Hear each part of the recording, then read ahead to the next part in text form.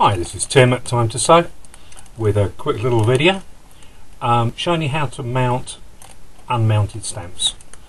This is a new set of stamps that we've just done. There are 5 scripture verses here, and they're produced on one piece of rubber. So I'm just going to open the pack.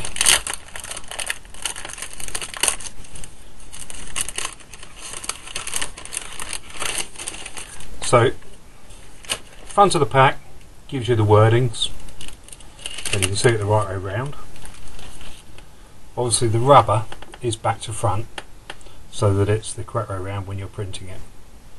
Now, with a traditional wooden stamp, like this, you have the engraved rubber at the front, and then a foam behind, which helps with the stamping. Now, depending on how you're using your stamp, if you're wanting to use it with, for example, metal clay or something like this, then that padding is a nuisance. So we sell them like this, unmounted, so that you can choose to mount them if you wish. Now, for normal card stamping, it's much easier to use them if they're mounted. So what you require is a sheet like this, which is that foam underlay. It's like double-sided tape. It's got a peel-off layer on both sides. Now this, when I peel it, barely feels sticky at all. In fact, it doesn't feel sticky. The other side is extremely sticky. So what I'm going to do is peel back the protective backing on this very sticky side and just add as close to the edge so as not to waste any the stamps. Then, as always, I prefer working with a big pair of scissors. I'm just going to roughly cut that.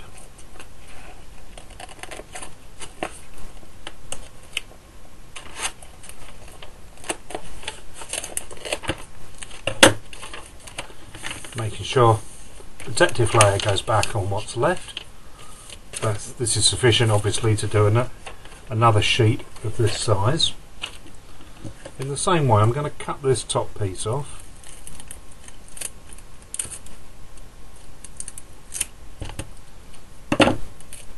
Rather than waste it. Store that on the backing sheet. So, I now have my stamping rubber with a foam back. And now it's a case of just having a quick look, making sure of where the border of the stamp wants to be. For production, there is like a raised edge around the whole sheet. You want to make sure that you cut that away. So I'm going to take the stamp at the top here, and I'm just going to chunk round it.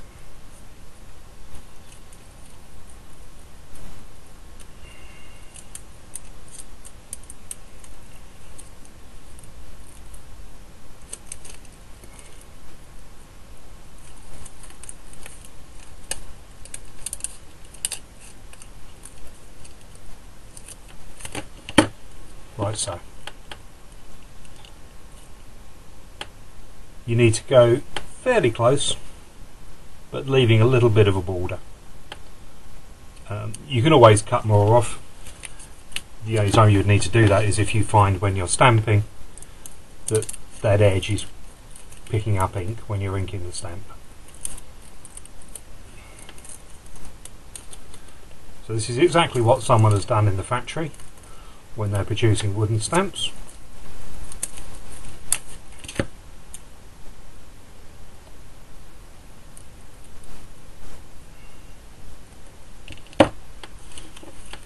So you can see on this wooden one, it's all just been cut by hand in the same way. Okay, so there's another verse done. And then when you want to use the stamp, it's merely a case of peeling away the other side, and then you can use it with an acrylic block like so. Okay.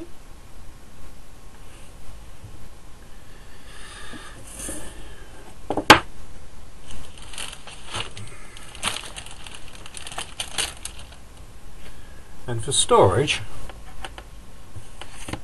the various stamps can just be put on shiny card. We just keep these in a ring binder, and away you go. If you find that the back of the stamp starts to lose its stickiness, it's normally caused by a build-up of dust, and so just wash that with a little bit of fairy liquid and just leave them to dry in the air, and they'll go back to being as sticky as normal. The beauty of this sort of construction and layout of stamp is that they take up so little room. They're also cheaper because you're not buying the block each time. You're just using one acrylic block for all the stamps. And that's it. I'm just going to finish up by making a quick card using the stamp I've just made, and you can see how it works. So, just going to do a really simple card. So I'm just going to use a slightly pearlized cardstock, and this is the verse I've chosen. So I'm going to put that onto my block. I'm using just black Memento ink. This is a dye ink, so you get a nice strong colour and it picks up a lot of detail.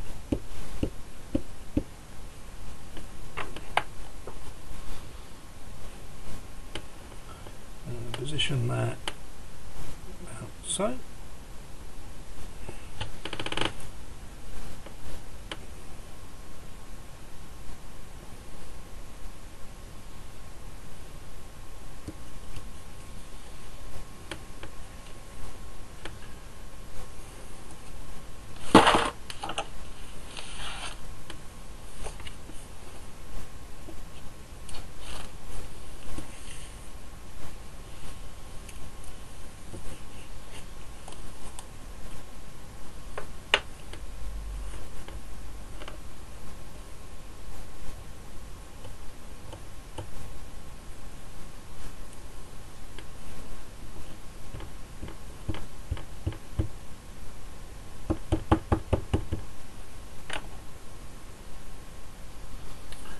So I'm going to position that about so.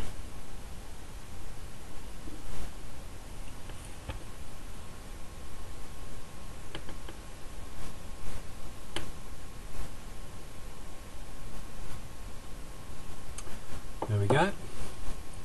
Now I'm going to take that off my block and add the clear stamp. This is one of our just little flourishes. I'm going to only use Memento again, but this time in dark blue. In fact, being Memento, it's got a flashy name. What is it?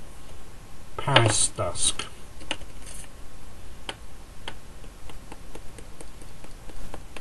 So I'm taking the ink to the stamp. I can look at it, see, make sure it's well covered, and then I'm going to line that up next to the verse.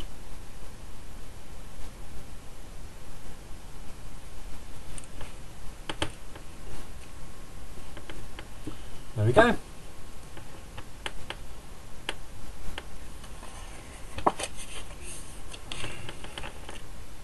And just to finish it off, I'm going to use one of the other embellishments from that little set and use it inside the card, just to carry the theme from the front through to the inside. There we go.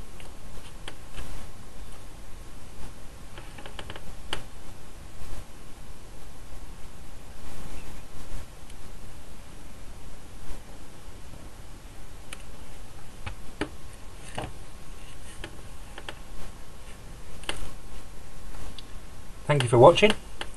I hope you have fun with the new stamps. As always, all of the items that I've used in this card are on our website at www.timetosew.com. Thank you for watching. Goodbye.